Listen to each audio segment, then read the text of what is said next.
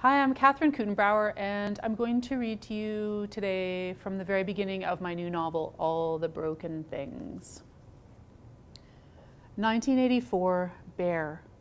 Look at the bear licking Beau's toes up through the metal slats on the back porch. Beau is 14 years old, and the bear, not a year. The bear is named Bear. When the boy spreads his toes as wide as he can, Bear's mottled tongue nudges in between them, and this tickles.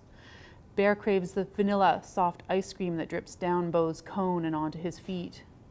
Beau imagines it must be glorious for Bear to huddle under the porch and lap and lick up the sweet, cold treat. He imagines himself tucked in down there, pretending to be a bear, and how wonderful it might be to have someone drip sweet vanilla ice cream right into his mouth. Beau crouches, peeps down between the corroded slats, holds the cone over his feet and waits as the ice cream melts and then slides through his toes. The first drips shock, and then his body warms the liquid up. And it is a velvety feeling, the ice cream streaming everywhere, making a mess of himself, the porch steps, and Bear's fur. Squatting, Beau waits with his free hand for the long, piebald tongue. Bear curls back her lips to smiling and presses her fangs up against the bottom of the porch, and there it is. Beau grabs the animal's tongue and feels it slip wet from between his fingers. I got you. Bear shakes her head, banging it against the porch, and huffs at Beau. She knows this game. Still, determined to taste the ice cream and salty boy skin, she shoots her tongue out again anyway. Beau bides his time until the tongue is so busy probing between his toes and up along his foot that he is sure Bear has forgotten about the game, and then Beau nabs the tongue at the base and hangs on, laughing. Bear tries to swing left and right, but she is caught. And then a great paw comes up, sliding along the porch slats, and Bear begins to moan so plaintively that Bear lets go. Oh, Bear, he says, oh, Bear. Beau loves the tongue sweeping coarsely against his skin. He loves talking to Bear and being sure that he is understood, and also that he is understanding her. He loves Bear's stink, her thick coat, and the way her body lumbers around the backyard and through the house when he lets her in.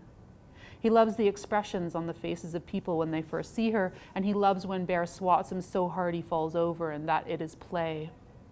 He makes a couple more attempts at grabbing Bear, more to feel the soft tip of her tongue than to win the game.